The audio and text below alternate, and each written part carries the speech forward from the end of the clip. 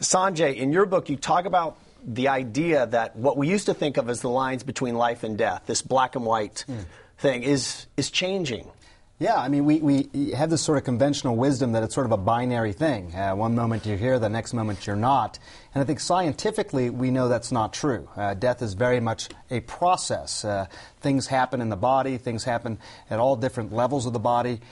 The good news is that really at so many points during that process, things can be reversed. You can start to look at that death as a process and turn it in the other direction, which, I just found incredibly fascinating. Deepak, in a recent Pew poll, they discovered that 30% of Catholics now believe in reincarnation. And for the first time ever, more people, 49%, say they've had a mystical or religious experience, more than say they haven't. What's happening? What do you make of this change? Well, lots of things are happening. First of all, there's a lot of interesting science now that is suggesting, and by no means is this clear, there's a lot of controversy about this, but there's a lot of interesting science that our consciousness, which is the place where we perceive, think, emote, imagine, have insight, intuition, choice-making, that this part of us is not a product of our brain. Scientists have until recently believed that,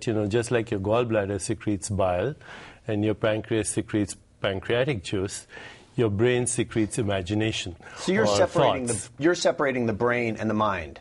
Yes, the mind, that consciousness, the one I'm talking to right now, is not a product of the brain, but is localizing itself through the brain. Just like people who are seeing us right now on their screens, we're not in their television boxes. We are coming through these airwaves, and they're perceiving us, but if they open the box, they won't find Deepak or Jeff or anyone there. So if I look inside you, I won't find your soul because it's not there. In fact, your body is experienced in your consciousness. Your mind is experienced in your consciousness.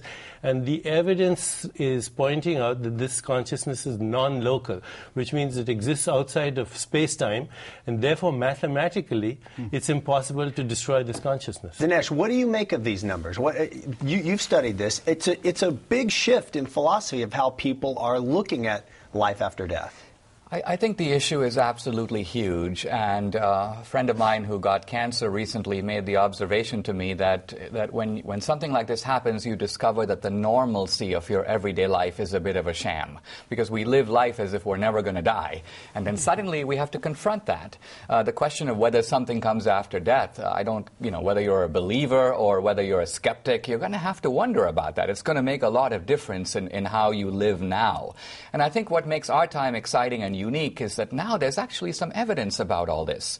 Not only near-death experiences, but evidence from physics, evidence from biology, evidence from the science of the brain, all of which seem to suggest that the old idea that simply our mind and our brain are the same, and when we die, our brains obviously die, so if that's the case, then there's no life after death.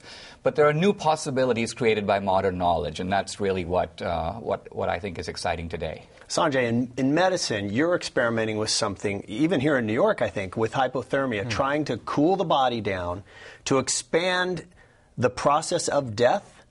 Well, for doctors and any healthcare professional, it's really about trying to buy time. So if you buy into this idea that death is a process, it doesn't happen just like that. So the thing we're used to hearing, which is in the medical room, the doctor says, time of death, 3:18. That's exactly right, Jeff. And it was a profound experience that I had as a medical student when I watched this person come in, a patient who was around the same age as me, after a car accident, and everyone was working on him, the trauma surgeons, the neurosurgeons, everybody. And at some point, literally, someone said, okay, time of death 2:34. And I remember thinking, that's it? I mean, it just seems so arbitrary even back then. And I think in many ways, that's been the hunt for me. That's what I've been searching for. But with regard to hypothermia, it's this idea that, look, if your heart has failed, you have one of two things that you can do. You can either restart the heart to get oxygen through the body, or you can decrease the demand of the body for that oxygen. Hypothermia sort of decreases the demand. It sort of lowers the set point a bit, buying doctors and healthcare team more time. And Deepak, if that's right, then it ties into what you believe, I think, which is that life and death is just, there is no beginning or end. It is this long continuum. Birth and death are space-time events in the continuum of life. So the opposite of life is not death. The opposite of death is birth, and the opposite of birth is death, and life is the continuum of birth and death, which goes on and on. And life is as he said, it's a process. It's one process. It's perception, cognition, emotions, moods, imagination, insight, intuition, creativity, choice-making. These are not the activities of your networks. You orchestrate these activities through your synaptic networks. But if I ask you to imagine the color red or look at the color red, there's no red in your brain. There's just electrical firings. What's the relationship between the subjective experience you have in your consciousness and what happens in the brain? This is what is called the hard question in science today.